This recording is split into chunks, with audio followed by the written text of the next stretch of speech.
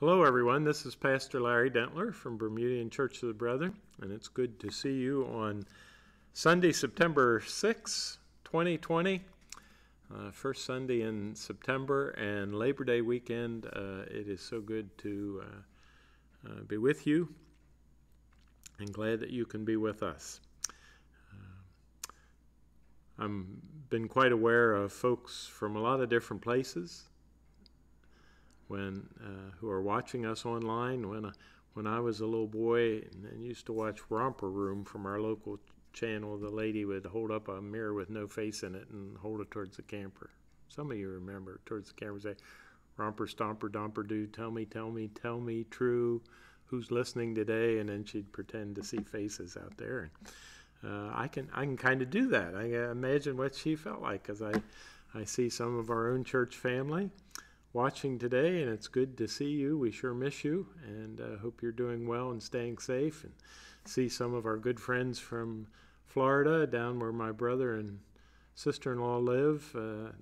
Thank you for joining us. We hope everyone's well there. I see some friends from Texas, and I see some friends from Indiana, and I see some friends from Chicago. We're glad that you're with us today, and hope that you will be blessed as we worship together, and that you'll have some time this Labor Day weekend to reflect on God's goodness for the work you have, or maybe if you're retired, for the work you were able to do throughout a lifetime that's enabled you to get to this place.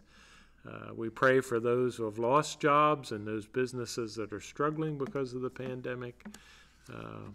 We remember that God gives us the strength, the abilities, the talents, and we're very thankful. Reminder, this week at 9 o'clock on Wednesday, our sisters' Bible study will begin meeting again for the fall. They'll be meeting in the gathering place, picking up in the same book you had studied last spring with Sister Louise. And so, sisters of the church, we'd love to have you join us. That's Wednesday at 9 in the gathering place. We'll remind you again to make sure you have it on your calendar, our Fall Love Feast on Sunday, October 4th. We're going to be doing some things some adjustments to our normal patterns to make things a little more safe, but all that we love about Love Feast will be part of that. In the morning, we will have our service of examination, and we will do that by online and in person. And in the evening, we'll gather in the gathering place for the Love Feast. If you would like to join us, we would like you to register ahead so we know how many to set up for. We have no idea. So if you can call the office at 717-292-1861 and let us know if you're coming to Love Feast on October 4th, that would be great. Also, want you to have on your calendar and be looking ahead and be praying for our fall revival, October 18 to 21, with Brother Roger Myers, pastor of Brant's Church of Brethren, on the prophetic book of Daniel in the Old Testament. I'm so excited about this. Brother Roger is a good friend and a good conservative Bible teacher, and I look forward to his messages on the book of Daniel. Very, very appropriate for today. We will be offering that face-to-face each of those evenings at 7 o'clock, and that will also be available online. We'll remind you again that we would like to begin to offer some children's ministry, a Sunday school class, if you will, that would happen during the sermon time on Sunday mornings, just as a next step back for our families with children. And so we're looking for folks that would be willing to help with that. If you could help, if you'd be willing to give one Sunday a month or one Sunday a quarter, whatever you feel comfortable, we'd love for you to come. The plan is to bring them back over from the gathering place into Shepherd's Hall. That has, as you know, hard floors, hard surfaces, that we can do the same special cleaning we're doing in the gathering place. So if you could help with the children, I think this is so important, and I'd really like to see this ministry start rolling again. If you could help with the children at whatever level you would be willing, give us a call again at the church office and let us know about that. When you get your newsletter this week, you're going to see nominations for leadership for next year. Normally, you remember about August, we do a paper that we give you during these days when we're trying not to do a lot of that. We've put the list of the open positions in the newsletter that'll be coming, and we're asking you to call the church office again. Ashley's going to be busy with all these phone calls, isn't she? We're asking you to call the office with your nominations. Please take this seriously. It's very important, and we have a number of offices that will be open for 2021, and your participation in this is very important. So watch for that in the newsletter. Our September mission offering for the month is split again, 50-50, between Pastor Gilbert Romero and Bittersweet Ministries. That's a wonderful ministry down into Mexico, especially in the Tijuana landfill area. And a number of us have visited and worked with Pastor Gilbert. He's a good friend of our congregation. I was talking to him recently. He said that in Mexico, much like here in the United States, a lot of the children's learning is needing to be done online now. And the children that he cares for and provides for of these landfill families, one of the things that Gilbert has always done is to get uniforms. In Mexico, you have to wear uniforms to school, and the families have to supply that themselves. So the uniforms and the school supplies. But now they need a little tablet computer if they're going to be able to keep up with their studies. So he's raising some money to help buy some simple tablet computers for the children there in Mexico. And so the half of our September mission offering that goes to Gilbert is going to go towards those tablet computers for the landfill children in Mexico. The other half of our September mission offering is for Day 7 Ministries, wonderful Christian Anabaptist-based counseling ministry for persons struggling with any kind of sexual problems, persons with unwanted same-sex attraction, folks with family members who have come out as homosexual, folks struggling with pornography, couples that have dealt with infidelity. This is an important ministry. I always like to say we need to put our money where our mouths is. We call for and teach for morality and good values, and we need to be providing the help when it's available. So remember that as you send in your offerings. Thank you so much for how faithful you've been. We are in good shape, and your offerings have been steady coming in. But as you think about offerings, remember these two, very important. The mission offering for September will be split each way. Today we continue our study of Psalm 119 that teaches us all about God's Word. And today, I've said to you that there are some of these verses that come out of Psalm 119 that are very, very popular, the kind you want to write in your heart, the kind that are well known. And here's probably the most popular from verse 105, Thy word is a lamp unto my feet and a light unto my path. So we're going to be thinking about the light that Christ brings through his word. So let's sing two songs. Let's sing an old brethren hymn, the light of the world is Jesus. And then we're going to sing a little Sunday school song that, if you're old like me, you probably remember from Sunday school, Jesus bids us shine. Let's sing and worship together. Again, it's good that you're with us. Yeah, I said, I announced the wrong hymn, didn't I? Lo, a gleam from yonder heaven is the wonderful brethren hymn that talks about that light. Now I got you all confused. Let's sing it. Lo, a gleam from yonder heaven breaks upon our starless night.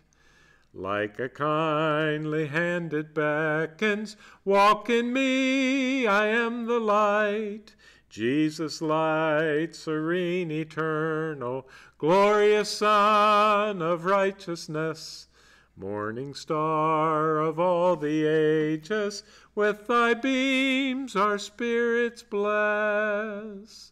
When we're tossed on troubled waters, on temptation's ocean wide, like a silver flood descending, he our souls will safely guide.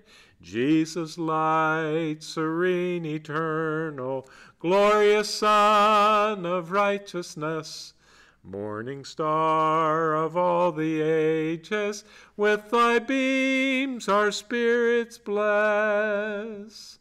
Out of sin and out of weakness, this fair light still beckons on. Through the valley of the shadows, to his own resplendent dawn. Jesus' light, serene, eternal, glorious Son of righteousness, morning star of all the ages, with thy beams our spirits bless. Do you remember the little Sunday school song, Jesus Bids Us Shine? These are some good, simple words that a child might sing in Sunday school, but good words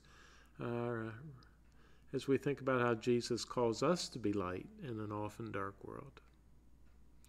Jesus bids us shine with a clear, pure light, like a little candle burning in the night. In this world is darkness, so we must shine. You in your small corner, and I in mine. My grandson Jax likes to sing that one with me. There's more than just the first verse. Jesus bids us shine first of all for him. Well, he sees and knows it if our lights are dim. He looks down from heaven to see us shine. You in your small corner, and I in mine. Thank you, everybody. Let's come to prayer time, and we're going to do our sharing, and then we're going to look at a video from the Skit Guys. It's a wonderful prayer for this Labor Day weekend. Put some pictures together of all kinds of work we do, and we want to say thank you to you for the work you do. Maybe you're on the farm, maybe you're in the office, maybe you're in the factory, maybe you're in the shop. Thank you for the good work that you do. Maybe you're taking care of people in the medical profession or waiting on us in the stores these days. Maybe you're teaching your students from home, or maybe you're a teacher in the classroom. Maybe you're hanging the clothes on the line or canning those good crops now during canning season to share with your family later. Thank you for the work you do. And we thank the Lord for giving us the gifts and the talents and the abilities to do good work for him. Let's think a little bit about some updates. We continue to pray for back to school time. Our schools have been starting back at different times, and some are in school and some are home and some are doing a hybrid kind of thing. We continue to pray for you, those in the schools, our teachers, our school officials, our helpers, our bus drivers, and those of you parents helping from home with the virtual learning, or those of you who are homeschoolers. Thank you so much. Our love and prayers, no matter where you're at in this process, are sure with you. Gloria Gerber had asked us to pray for her friend Barbara this week. They lost Barbara's husband, Claire, passed away. They also asked during Gloria to pray for their daughter, Susan, who's been on her prayer list a lot. She has a lot of health issues. She and her husband, Vance, are moving to Colorado, and we want to hold them in prayer for the move and for Susan's health issues. We continue to pray for Sister Louise. She's doing good following her vein surgery. Donna Shive continuing what's been a slow process of recovery from her eye infection. Tammy Breitner had asked our prayers for a wife of a co-worker, Shirley. She passed away very peacefully at home, and so we hold that family in prayer. Sharon Stepp has been keeping us up to date with these two sweet little twin girls, Bria and Briella, born on the 26th at just 3 pounds each. They're still in the hospital. Mother Amy is home, but they're doing well. Jeff Mail continuing his recovery from his knee surgery, home from rehab now. We pray Jeff will continue to do well. Praying with Kim Shear for a number of folks, and Jerry with cancer, Ron who had knee surgery, Janine who has cancer, Kim's father has colon cancer, brother-in-law Tim who had emergency surgery at Hershey Medical Center. Let's keep all those family members and keep Rick and Kim in prayer. We also remember their son Jacob, who's in training down in Texas expected to go here during September for a year-long deployment to Iraq. We continue to pray for Marion Price and for Wilmer. This has been so hard, and it happened so, just unfolded kind of quickly. Marion diagnosed with a rapidly progressing vascular dementia. She's at the bridges of Bent Creek and Mechanicsburg. Wilmer has not been able to go in, and so let's hold them in prayer. Always on the other side of the camera is Brother Mike France, and his mother Janet continues in our prayers in her treatments for cancer. Mike and Sandy Neff give us another good update on Luther Reinhardt, who's in Texas but is being discharged now from the hospital and going back to his apartment in College Station, Texas. He'll have to return to the hospital there, MD Anderson, in a month for follow-ups. Mother Becky plans to return back to Dover now after 3 long months out there in Texas. Luther's going to be in isolated quarantine because of his very compromised immune system because of this stem cell transplant, but he's able to work from home for Texas A&M University, so that's good. We have a new address for them. If those of you may have been sending cards, encouragement, and if you'd like that, you can let us know in the office, or we'll get that out in next week's Wednesday's Word. Now, as we move to prayer, let's first share this prayer for the goodness of the work that God has given us all to do.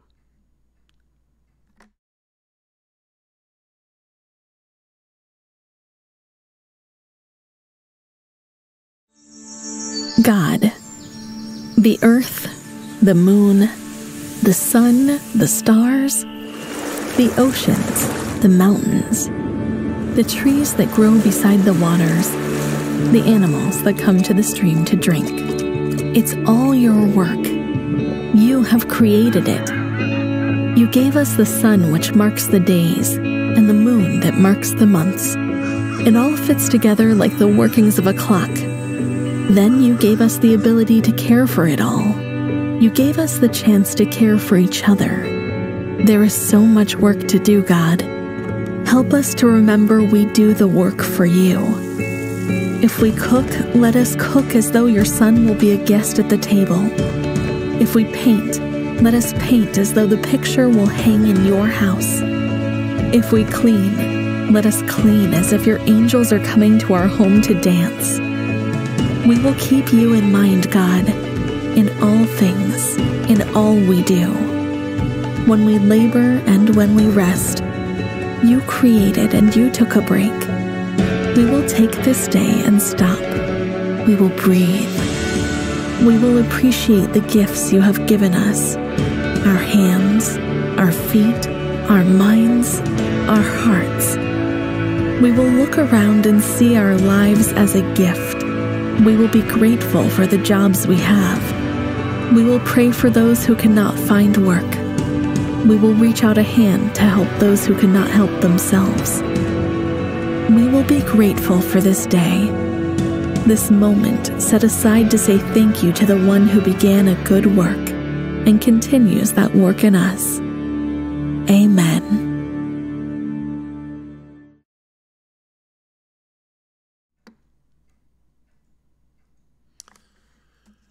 Let's continue in prayer. Lord, we do thank you for the good work that you have done in us and for the good work that you enable us to do. Lord, in our church family and in this viewing family, we have persons with so many gifts, talents, and abilities in so many different fields of work. We have our farm families who work hard every day, Lord. Be with them. And we have our construction workers who work so hard. We have those who work on our automobiles, and boy, we're thankful for them to keep us on the road. Our medical people, our store people, our office people, our factory people, Lord, thank you for all of them and the work that they do. And we would not forget those who work from home, who now are busy canning those vegetables and fruits that we will so enjoy in the midst of the winter. For those who wash our clothes and clean our homes and help the children to learn, thank you, Lord, for the work we do and that you have helped us to work. Lord, during this pandemic, there have been those who have lost their jobs, those who have taken a hit in the paycheck, those who have struggled, those who run their own businesses that maybe have had to close or work more limited. Lord, please be with them. Help everybody to find the work that they can do and that they want to do and to use the gifts that you've given them to do. And Lord, your word says that in all we do, we should do it as though to you. And so with the farmer and with the construction worker and with the nurse and with the clerk and with the office worker and the factory worker and the mechanic and the teacher and the bus driver and the home canner and the home clothes washer. Lord, be with us all in the work that we do. And we'll give you all the honor, praise, and glory for your worthy as we work. And we'll take this day tomorrow, Lord, to enjoy the marking the end of the summer and to remember how good you are to us. So bless the holiday. Lord, we continue to pray for all our children, school workers, bus drivers, teachers, administrators, students, parents during this back-to-school time. It's been difficult. Please help it to go well. Help our children to learn and be safe. We pray with Jerry and Gloria for this family, the Zins, that have lost a loved one, and for Susan and Vance as they travel to make a new home and have new work there. Bless and be with them. For some recovering, for Louise and Donna, and for Jeff, please be with them. Thank you for healing. Continue to be with them. And for those who struggle, we think of the relatives of Kim dealing with cancer, for Mike's mom dealing with cancer. We think of these two little babies who have been on our prayer list, Bria and Briella, and their family, so anxious to be able to have them home. Bless those dear little ones and those caring for them. We continue to pray for Wilmer and Marion. Oh, hold our dear Marion close to you, Lord. May somehow in the midst of the fog of the dementia, may she know how much Wilmer cares for her and how much we love her and miss her. But most of all, that you're with her, holding her, loving her. And we pray for those caring for her. We pray for our brother Jacob. We miss him. And we know that soon he'll be making his way far away to that strange land to be a protector there, a warrior there, and keep he and his fellow soldiers safe. May they bring peace and safety in that very troubled land. We pray for all those who struggle with cancer or chronic illness. We pray for all those who walk the journey, like Luther out in Texas, like Mike's mom. We pray for all those who need to know that you're near, that you care, that you love. We pray for the families in our hearts who have lost loved ones recently, that you'd be with them not just in the days immediately following a loss, but in the weeks and the months and the years that go on when that empty spot is still felt. Lord, we'll give you again all the honor, the praise, the glory, for you're worthy. Thankful for this opportunity to be together. Thankful for those viewing from Dover and East Berlin and Abbottstown and York. Thankful for those listening from Florida and Texas and Virginia and Indiana and Illinois.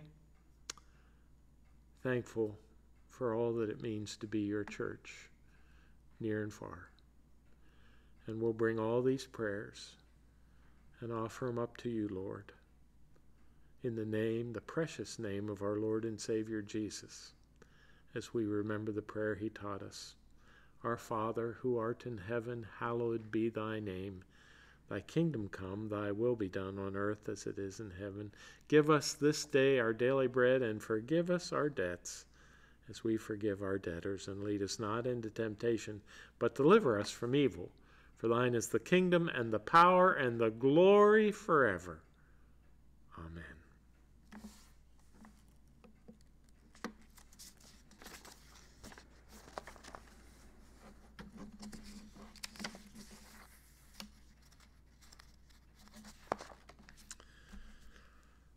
It was quite a number of years ago.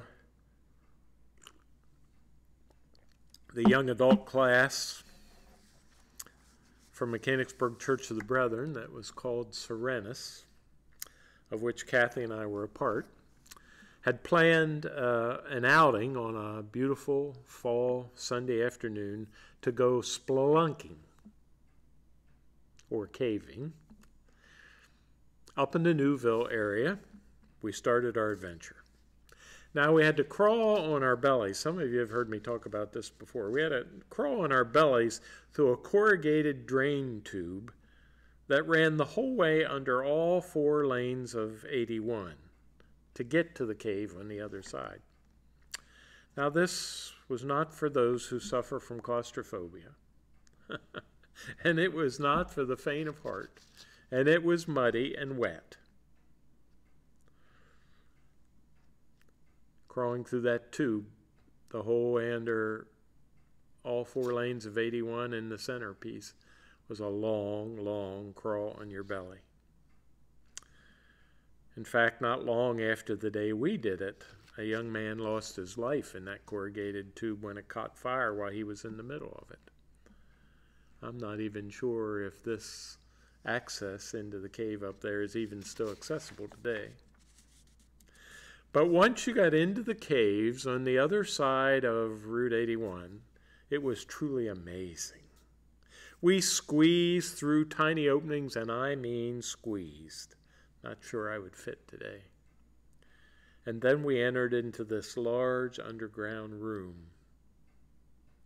At one point, our guide asked us to turn off our flashlights. And I remember him saying, most people have never experienced complete and absolute darkness. Well, here it is. And we all turned off our lights. Whew. It did give me a new understanding of dark. The person seated right next to you, shoulder to shoulder, you were bumping against them, but you couldn't see them at all. You could put your hand right in front of your face, and you couldn't see it at all. And then he lit one small candle. And suddenly, you could see into every corner of that large cavern. And I could see all the faces of my dear brothers and sisters from my Sunday school class. It truly was an amazing experience, and I'm glad I did it. Once. As I said, I've reminded you along the way that throughout our study of Psalm 119, there are some power verses that are good ones to write on our hearts and memorize, and some that have become very famous. And this section today indeed begins with that beloved verse 105, Thy word is a lamp unto my feet and a light unto my path. If you're a beach person, like I am, you probably enjoy the image of a lighthouse. These majestic, kind of mysterious structures dot the coast to light the way during storms for ships at sea. There's a great old story, and maybe you've heard it before. A big freighter was steaming towards the harbor. The storm outside the cabin raged and blew, and the captain couldn't see a thing, but he trusted his instincts and his instruments. He wanted to get the big ship into the harbor. Then a crackling voice came on the radio. "Freighter, please adjust your heading 12 degrees port." The captain radioed back. "This is the freighter Brantley 54. We will not be changing course. We are headed into the harbor. Please adjust your course." The radio crackled again. "Brantley 54, adjust course now, 12 degrees to port." The captain bristled. He keyed the radio. "I don't know who you think you are. This is Captain James F. Smith of the Brantley Freight Lines, piloting freighter Brantley 54. We do not change course for an inferior vessel. Adjust your course as necessary. Captain Smith, out."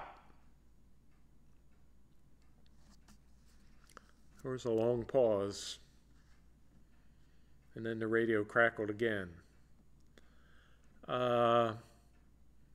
This is Bob from the lighthouse. Unless you want to crash into the rocks at the opening of the harbor, you will need to adjust your course 12 degrees to the port. Captain, very soon you'll be able to see my light. Just follow me, and I will guide you safely in. Captain Smith didn't say a word, but followed Bob's directions and followed the light. "Thy word is a lamp unto my feet and a light unto my path." There's a lot of darkness gathering around us in the time we're living in. And our psalm writer today reminds us that the light of God's word will always guide us safely. Pastor Tim Davis, on his study notes on Psalm 119, writes, "God's word is our light in a dark world. It is a beacon of light in spiritual darkness, showing us the way home." Now in our study, we're to the 14th letter of the Hebrew alphabet, Nun, which is roughly equivalent to our letter N. So let's read the section that begins with that letter. If you have your Bibles, turn with me to Psalm 119, and we're going to read verse 105 through 112.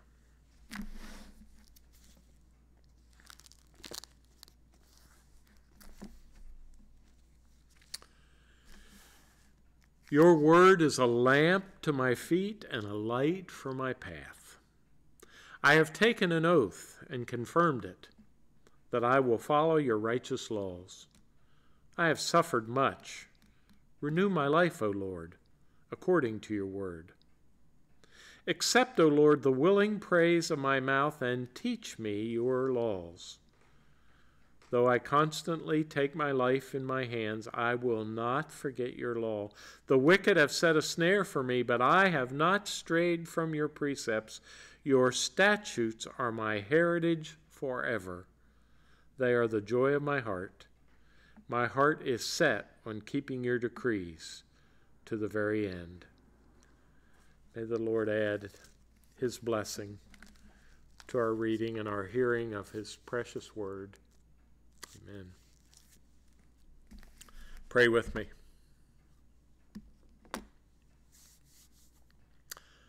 Lord, it's always a pleasure, always a blessing, always a wonder to study your word. And we thank you for this psalm which we've been studying. Such great truth for us. And now today for this section. And Lord, we ask that you would come by the power of your Holy Spirit to be our teacher today. Lord, open hearts and minds on the other side of this camera, in bedrooms and living rooms, on computers and TV screens and cell phones. Lord, be our teacher as we study together. Allow this poor messenger, Lord, to be way in the background, but your perfect truth to be front and center and written upon our hearts is our prayer in Jesus' name. Amen.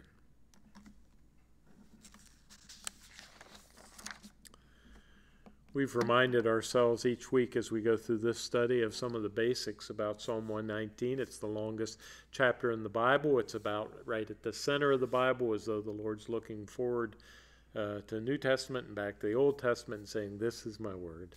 It's an acrostic, you'll remember, of the Hebrew alphabet. There are 22 stanzas, 8 verses in each stanza, and each one of those stanzas begins with one of the letters of the Hebrew alphabet, and every sentence in that stanza begins with that same letter. That all gets lost in English. Hebrew is so different. So it all gets lost to us. Some of your Bibles will have the Hebrew letter at the beginning of each stanza just to kind of mark that. And the whole book, all 176 verses, is entirely about God's Word and uses 8 different words to speak of God's Word, the Bible. And in NIV, those 8 words are law, statute, precept, command, decree, word, way, promise. And we've said, remember, you don't need to worry as we read through it and you hear precept or statute or decree or way. You don't need to try to figure out, well, what's the writer talking about? What's God mean at that point? Because these are all just different words to speak of God's Word, the Bible. It's the Psalms are hymns, they're poetry. These are just 8 different ways to speak about it. We said as this came to fruition late in 2019, and as we opened the door to it at the beginning of 2020, that today more than ever it's critical that each believer have absolute clarity, 20/20 vision, if you will, about what the Bible is. And if that was true at the end of 2019, if that was true at the beginning of 2020, that is for sure true right now. In this beautiful stanza, our writer reminds us of 4 truths about what God's Word means to us. He says to us, God's Word is. And he begins by saying God's Word is clarity. And there's our beautiful verse, Thy Word is a lamp unto my feet and a light unto my path. God's Word provides clarity for every question you might have in every season of life. A lamp shines for us in the night to help us see, like the lighthouse. A light shines in the day, like the sunshine, to make things clear for us. The Bible shows us the way for every season of life. There's nothing that we can face, no decision we must make, no belief that we need to clarify that God's Word won't shine truth for us. Before the Protestant Reformation, Roman Catholicism said that the average person should not own or read the Bible, that it was much too hard for the common person to understand. Let me teach you a big word.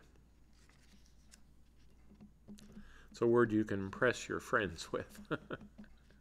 The Protestant Reformation understanding of perspicuity of the Bible. Now here's how we define and understand that word. The word perspicuity means clarity.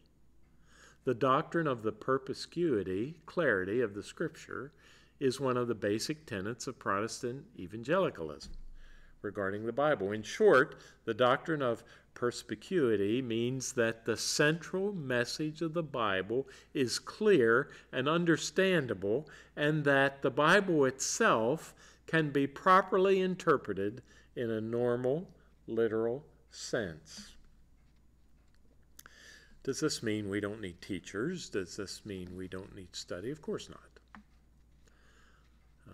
You can study the Bible a whole lifetime. I have.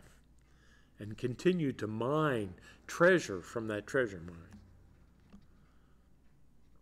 But the basic truth of the Bible is simple. and clear that even a child can understand it. Two of our most trusted conservative Bible teachers in the Church of the Brethren explain this, and I like the way each of them explains this. Brother Jim Meyer, writing a little pamphlet that he wrote called Rules Used for Interpreting the Bible, says, "I try to let the Bible speak plainly to me just as it reads." That's always the best way to approach the Bible. What does it plainly say? Then if we need to look at context, then if we need to look at historical understanding, then if we need to compare other scriptures on that same subject, we can do that. But we begin by letting it speak plainly to us. Or I really like the way Brother Harold Martin said it to us. If the plain sense makes sense, what's the sense of looking for another sense? I like that. If the plain sense makes sense, what's the sense of looking for another sense? We have those today in the world and in the church who think they really know better than what the Bible really says. Here's what I want you to take home. God's word doesn't obscure the truth. God's word clarifies God's truth. The Apostle Peter wrote, "We also have the message of the prophets.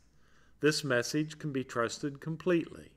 You must pay attention to it. The message is like a light shining in a dark place. It will shine until the day Jesus comes. Then the morning star will rise in your hearts." Next, our writer says that God's word is decision. Listen to verses 106 and then 112.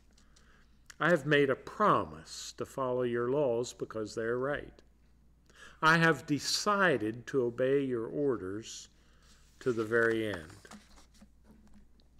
You see, it requires a settled decision by each individual, by each couple, by each family, by each church family or congregation, and by each denomination.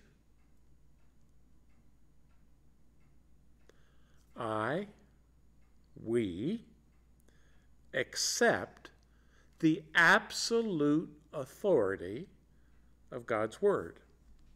And I believe that this gets a little harder at each level.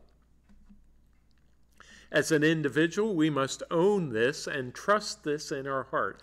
I accept.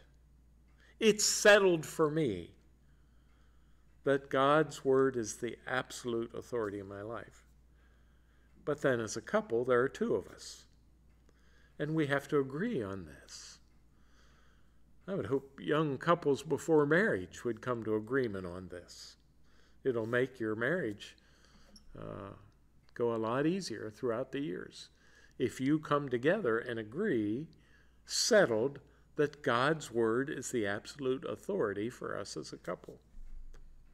Then as a family, you as parents are responsible to train your children, that they might one day come on their own decision to decide that God's word is the absolute authority. But while they're younger, you help by teaching them, by showing them how much you love God's word and how you're committed to following it. And then for a church family, even harder because we're larger. There are more of us. We have differences of opinion. But if a church family is going to thrive, if it's going to make a difference, if it's going to be faithful to the Lord, the church family must come to a settled decision that we accept the absolute authority of God's word. If difficult times come, if decision-making comes, we will base that on God's word. And then as a denomination, you see, it's even a larger group of people. But if a denomination is going to be faithful, it must be settled that God's word is the absolute authority. You must decide as an individual, as a couple, as a family, as a church, as a denomination, you must decide that you are going to trust and obey God's word even when it is hard, even when it doesn't seem clear, even if it goes against the cultural trend, even if it should become declared illegal. You know the story of Nehemiah. How after years of Israel being in exile, the majority of the people taken to other places, Nehemiah came back to the Holy Land and led those still living in Israel to rebuild the temple and to begin to serve God again. Part of that rebuilding was not just the walls of Jerusalem and not just the temple, but was to make a renewed decision to trust and obey God's word. Here's how it's recorded in Nehemiah 10. All the men joined the nobles of their people. They made a firm agreement. They made a promise and said they would be cursed if they didn't keep it. They promised to follow the law of God. It had been given through Moses, the servant of God. They promised to obey carefully all the commands, the rules, the law, and the laws of God, our Lord.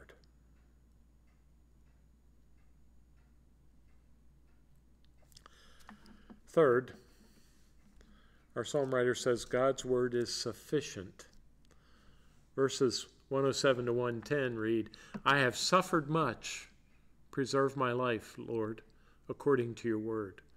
Accept, Lord, the willing praise of my mouth, and teach me your laws. Though I constantly take my life in my hands, I will not forget your law. The wicked have set a snare for me, but I have not strayed from your precepts. God's word is sufficient, even when it's not easy. Sometimes the journey of our life gets hard, doesn't it? Sometimes living obediently for Christ is hard, isn't it? Sometimes you will be seen as quaint, old-fashioned, prudish, close-minded, archaic. Just know for sure, no matter what your path holds, God's word will see you through. The sufficiency of Christ and of his word is something you must grasp as a follower. If you have Jesus, if you have the word of God, no matter what else, it's enough. Remember the Apostle Paul struggling with his thorn? Oh, how he wanted healed. Oh, how he prayed and prayed and prayed. God, take this thorn away from me. And God did not answer his prayer the way he wanted. He was not healed. But to remember, the Lord revealed to him and revealed to us in 2 Corinthians 12, my grace is sufficient for you. For my power is made perfect in weakness. Therefore I will boast all the more gladly about my weaknesses, so that Christ's power may rest on me. Finally, our writer affirms that God's word is my heritage. Verse 111, your statutes are my heritage forever. They are the joy of my heart. You know it's true, dear ones, that you've received so much from God. Life and breath, family, friends, the ability to work that we celebrate here at Labor Day, church family, the beauty and wonder of creation, food and shelter. But one of the most wonderful gifts of God to you is the gift of his word. When you open these pages, you've heard me say, they are warm with the very breath of Almighty God. That's what Paul means when he says all Scripture is God-breathed. not archaic, not old-fashioned, not a dusty old book. Pages that are alive, the writer of Hebrews says, and are warm with God's breath. When you open these pages, they're warm with the very breath of Almighty God. He loves you so much that he left you his word. And do you understand that you'll never be closer to God than you are when you're in his word? Not in worship, not in music, not in creation. You'll never be closer to God than you are when you are in his word. He left you his word. It's your heritage as a child of God. Earlier in this very Psalm, 119, we heard in verse 57, "You are my inheritance, O Lord. I promised to hold on to your words." So, my dear brothers and sisters, don't ever miss what a rich blessing the Word of God is to us. God's Word is clarity. It was designed so a child can understand, and yet a scholar can draw new insights for a lifetime. It's amazing. God's Word is decision. Each of us must decide, as individuals, as couples, as families, as church families, as denominations, will we accept this Word without question? Will we trust and obey? God's Word is sufficient. Life is hard. Right now is hard. But God's Word is sufficient.